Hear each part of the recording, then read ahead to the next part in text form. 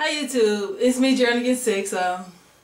I'm here today with the 28-month lock update. It's been over 2 years, and one thing I noticed about all of us, when we kind of when we reach that 2-year mark, we kind of slow down on our updates. But I decided today I would give you guys an update and just kind of let you guys know where my hair is after 28 months of locking. Okay, as we all know, you guys know I'm addicted to coloring, and you guys know that I have done the two-tone with the dark color in the back. Let me show it to you. I showed it to you guys when I did it. Not everybody liked it. This was the first time I actually got like thumbs down on my lock updates, but that's okay. That's okay. It's not for everybody. But what I wanted to tell you guys is that in the process, well, coming into and through my 2-year lock anniversary, my locks are continually maturing. And in that process, I had a little unraveling, but most of the ones that had unraveled, they sealed back up. And really, it's just a matter of growth. I had a couple of months back, I had combined a couple of locks. Well, that was a failed marriage. These are those, I think it's these two. But anyway, it didn't work out between the two of them. They broke up quickly. But I did have one that turned into a two-headed dragon, and I think it's this one. And this is actually my fault, but you know what? I'm going to let it do what it do. I kind of like it. It's just one, but I kind of like it. And then I have a lock down here that looks like it wants to start forming a two-headed dragon. Let me see if I can find it. Yeah, this is it. I don't know if you guys can see that. Let me see. Wow, look at those freckles. Yeah, see right there. Looks like it wants to start forming a two-headed dragon. Right there. But you know what? Sorry about that. I'm not gonna let that happen. I'm gonna get some thread and I'm gonna wrap that around there. I don't want that one to be a two-headed dragon. Just the one that I made. I like that one.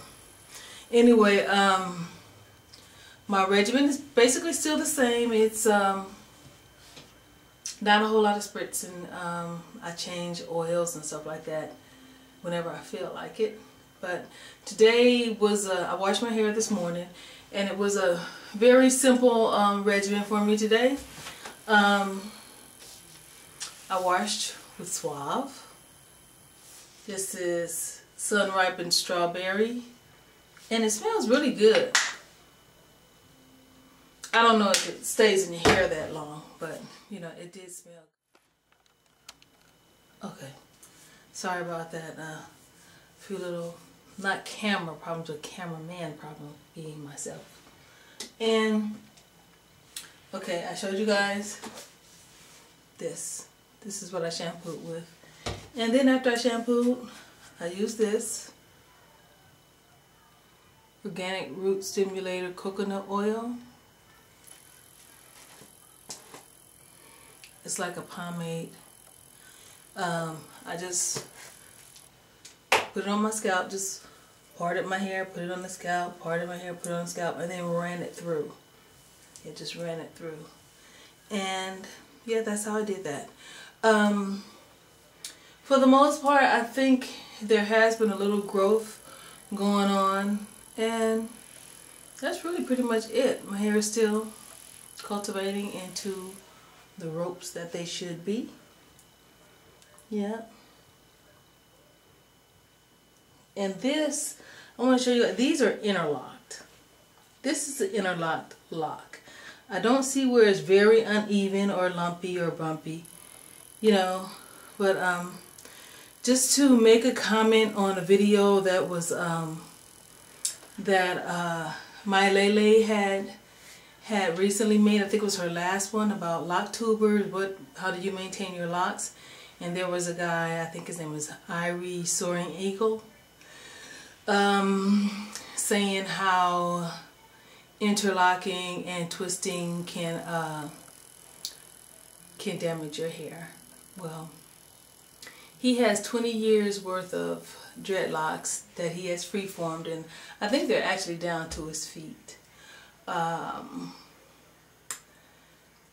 There's been a lot of, he's given out a lot of lock advice, and he's saying, you know, that basically some of the ways that, well, the twisting and the interlocking is bad for your hair. I think I mentioned that already. But for me, it is what I choose. It is what I like. It is what I love. And it is what I will continue to do. So, and then I think Trini to the Bone had made a video where people are telling her that she needs to color her hair. Now, one thing I always loved about the Loc family here on YouTube was that we, of all categories of videos that are made, we are the most supportive of one another, and we basically we'll follow each other's journey, give support, you know, and give advice, but we never tell each other what you have to do with your locks. And that's one thing that I've always respected about the Loc family here on YouTube. And I would just, you know, I just think that when you start stepping on people's toes and telling them what you have to do with your locks, and it becomes offensive to the person. So I would just like to say, like, you know, let's just keep it like it is. You know, let's continue to support each other in whatever we call on each other for support for. Let's continue to support each other, and let's continue to respect each other's freedom of choice to do what we do with our own locks. Okay? Anyway, this is Journey Against 6, and like I said, I'm just giving you guys a 28-month lock update. Oh wait, that means in what? 3 years, 36.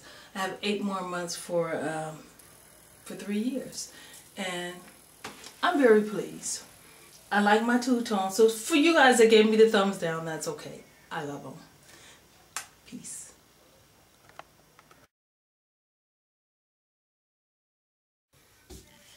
Hey YouTube, how you doing? It's me again.